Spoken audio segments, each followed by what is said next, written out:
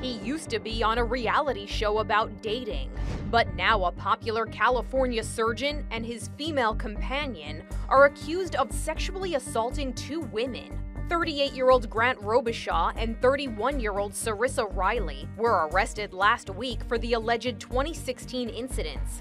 Prosecutors say they worked as a team to pick up women in establishments in Newport Beach, drug them or get them intoxicated, and take advantage of them when they're unable to resist. She's having some drinks. She feels more intoxicated by the drinks than would ordinarily be expected.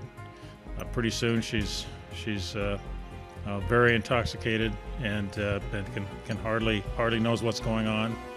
They take her to his apartment and perform all of these sex acts. Robichaud is reportedly a popular orthopedic surgeon in the area. Fix broken bones. Yeah, I guess that's unfair. Yeah. You don't want to write doctor. You need to meet a girl that cares about you, not your profession. He even appeared on the Bravo reality show Online Dating Rituals of the American Male. He was one of several single men looking for love. Authorities say Robichaud and Riley could have many more victims out there. Prosecutors say they found videos on Robichaud's phone that appear to show them engaging in sex acts with other intoxicated women. They're asking anyone with information to come forward. Both defendants face rape by use of drugs, among other charges, and if convicted, could spend decades in prison.